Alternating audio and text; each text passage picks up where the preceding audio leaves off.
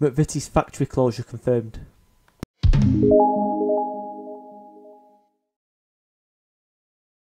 You may have seen a video I did a few months ago about the possible closure of the historic Mcvities factory in Glasgow.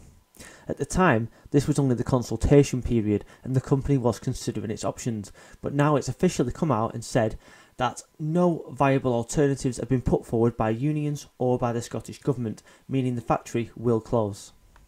In my opinion, this consultation period was just a farce anyway, like they are in many companies.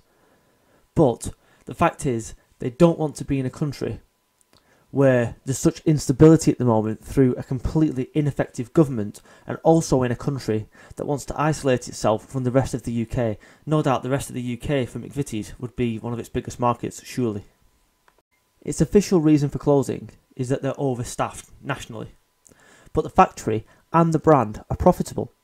The truth is, they're moving over the other side of the border, aren't they? The announcement only came out from the company when the SNP decided to launch their campaign for IndyRef 2, and the plan to move the factory was due to take place, well, will take place, when Sturgeon said she'd launched the next campaign.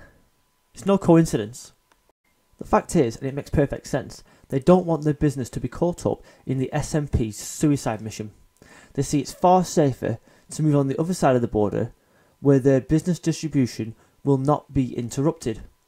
Don't forget as well, this is going to cost roughly 400 jobs plus many more in the distribution chains for people like delivery drivers. And apparently the company aren't even moving far. They're only going just over the border to Carlisle.